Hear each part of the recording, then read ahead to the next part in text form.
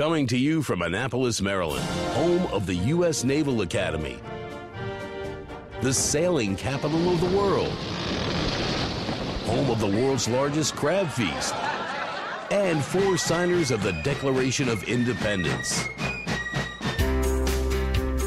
This is the Eye on Annapolis Daily News Brief, a daily roundup of local news that you can use, including local sports, local events, local opinion, and local weather from DMV Weather.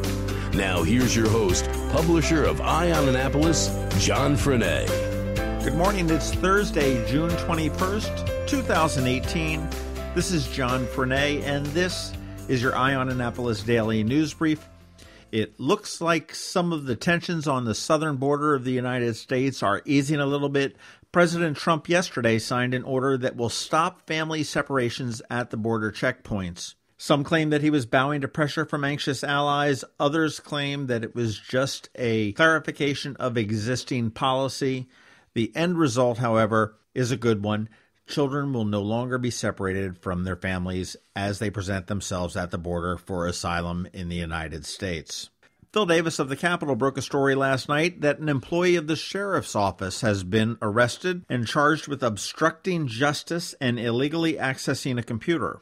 Chanel Holland, a longtime employee of the sheriff's office, apparently had accessed the computer database and informed 10 people about impending charges against them that were sealed. The 10 were indicted on the charges on June 8th. Arrest warrants were issued, but they were under specific instructions not to go public and to be limited only to police and the state's attorney's office.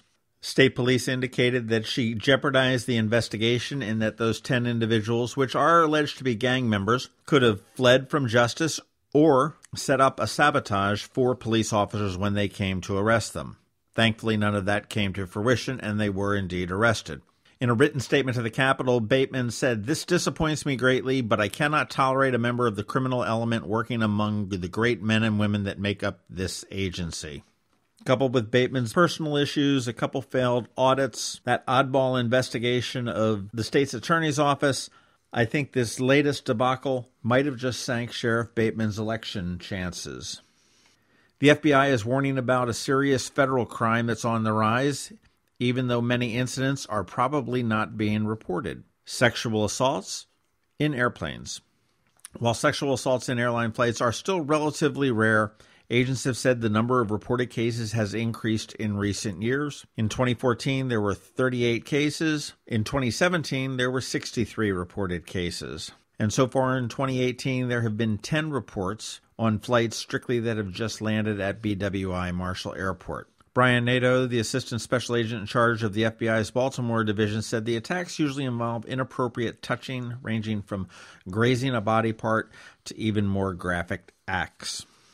Maryland's Board of Public Works has approved putting $375,000 toward a marketing campaign to help the state's seafood industry, which has been hit by a labor shortage. The vote yesterday was intended to help the crab industry after a change in the federal HB2 visa program left a number of Eastern Shore crab houses without the seasonal foreign crab processing labor they've depended on for years. The money approved by the Board of Public Works will go to a Maryland Department of Agriculture program that markets seafood sales.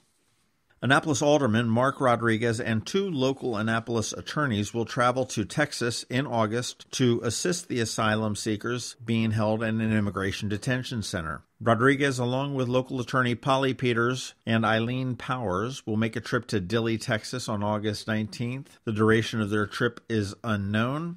And we have heard that the facility houses up to 2,400 women and children and only 1 full-time attorney to do all of the processing. The concept is that the 3 additional people will be able to process these people quicker. Rodriguez is not an attorney, but he is studying to be one at the University of Maryland. And we have learned that the Loews Annapolis Hotel has been sold. They were sold to a company called Adventurous Journeys Capital and will be rebranded as the Graduate Hotel. Graduate hotels target college communities, and they cater mainly to university alumni, attendees for sporting events in college towns such as Ann Arbor, Michigan, or Charlottesville, Virginia. There have been a lot of hotel sales in the last year. This is the 4th Annapolis hotel to sell in the past year. The Westin, the Annapolis Waterfront, and of course the O'Callahan Hotel all were sold in the last year. That is about it for our top news today. Please make sure you're checking out eyeonannapolis.net for other news that we do update throughout the day. And because it is Thursday, that means we have our Maker Minutes with Trevor. And of course, like we always do every day, we've got George Young with your local DMV weather forecast coming right up. It's that time of year. Get your summer in gear at East Port Rockin', taking over 2nd Street in Eastport once again from 11 to 8 this Saturday with 37 bands, including Area 301, the Kelly Bell Band, Almighty Senators, the Grilled Lincolns, and more. Enjoy delicious food from local trucks and Annapolis favorites, a super fun kids area, arts and crafts, and wash it all down with a tasty beverage. For tickets and info, visit eastporterockin.com. Proceeds benefit amfm.org and the Annapolis Maritime Museum. See you there. This is Maryland. The weather can be nearly unpredictable. We've got George Young from DMV Weather in Annapolis to sort it all out. Hey everyone, this is George with DMV Weather, and this is your Eye on Annapolis forecast for Thursday, June 21st. More rain yesterday for Annapolis and much of Anne Arundel County, but at least temps were way down in the 80s after Mondays and Tuesdays' 90s. And they'll likely be the same today with clearer skies, albeit with a small chance of a little more rain.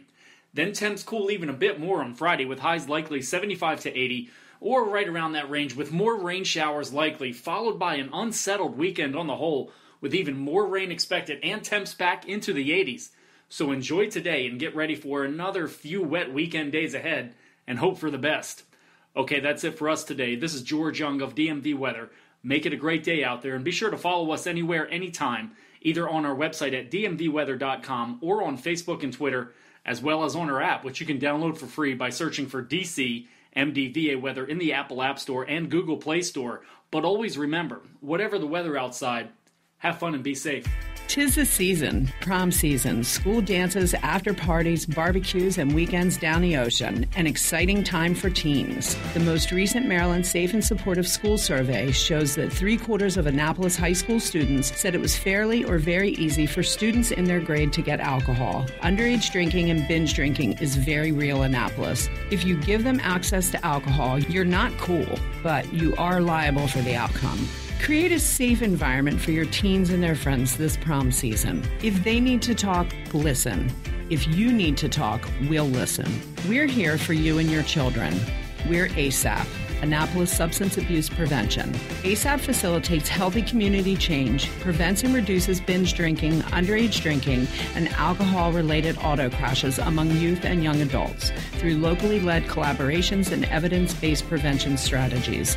Visit us at preventsubstanceabuse.org. This message is supported by SAMHSA and the Maryland Behavioral Health Administration. This is Trevor from Annapolis Makerspace with this week's Maker Minutes. This Saturday, the town of Berlin and Believe in Tomorrow are hosting the 29th annual bathtub races. This is a land race where one person pushes one or more people inside a bathtub with wheels. Multiple heats lead up to the 2018 Championship Bathtub Racer. Also Saturday in Baltimore is the 10th annual Baltimore Dragon Boat Challenge. The Baltimore Dragon Boat Club will host a mix of corporate, city, breast cancer survivor, and club dragon boat teams in a series of 500-meter and 2K races. Saturday is also the first of 5 Kids in Gardens workshops at the Benjamin Banneker Park in Ellicott City. Kids learn about nature while digging in the garden. Pre-registration is required, and it's $15 for all 5 classes.